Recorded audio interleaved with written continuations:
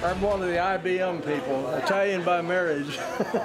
For years, the Sons of Italy at 10th and Pacific was a place for a plate of pasta and some friendship.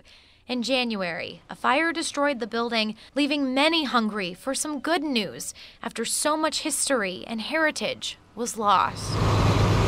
But through the ash and smoke, one piece of Italian pride survived. Firemen come out and told us that, he said it was soot covered, but they kept the hoses off of it. It was able to sustain the type of heat that it was exposed to. A 22-foot-long, nearly 4-foot-wide mural is the focus of a fixing-up project. Deborah Ohl, a professional conservator, is using organic detergents and solvents to slowly and meticulously lift the smoke stains from the stretched canvas. These are some of the burnt blisters where the paint has just completely turned brown. Painted in 1952, the mural depicts the Sicilian landscapes of Carlentini, Lentini, and Mount Etna.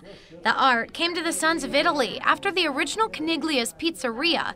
That closed in 2005. We've been there, and this is what it looks like. Charles and Charles Caniglia, or Caniglia as they say it, are cousins. Today, they saw the mural for the first time since the fire. It means a lot to our family to keep it going.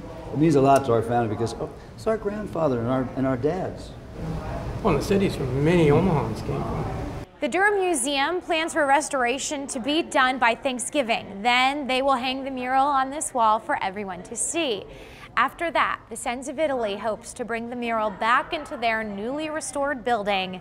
They're hoping to do that by June of 2018. They should be able to look at it and enjoy the scenery and remember the history before they think about the fire. A piece of Omaha's past, preserved for the future. How cool. Every Monday through Friday, Deborah Ohl is at the Durham Museum downtown. They're opening up to the public, so when the Durham opens tomorrow morning, anyone can watch her work. Now.